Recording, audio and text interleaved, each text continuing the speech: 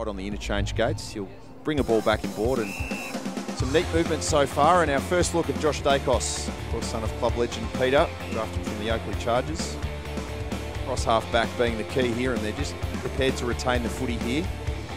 Ramsey and Pendlebury wax once again, and Daicos will have his second possession in this chain, live from the Holden Centre. 30 plus degrees as we get this one started. Free kick's going to be paid against Lockie Tardrew for holding the footy in the centre of the ground, and Josh Daicos looking fairly comfortable so far.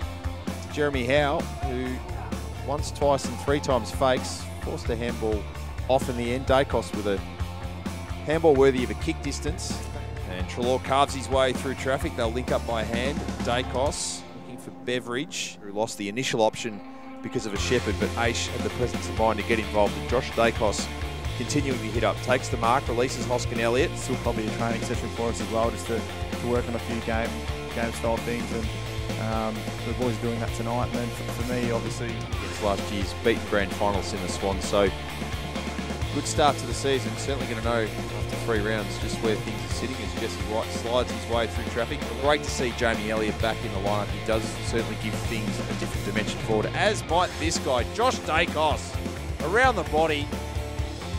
First goal of the night, and he has represented the 2016 NAB AFL draft class of the Magpies with some aplomb tonight.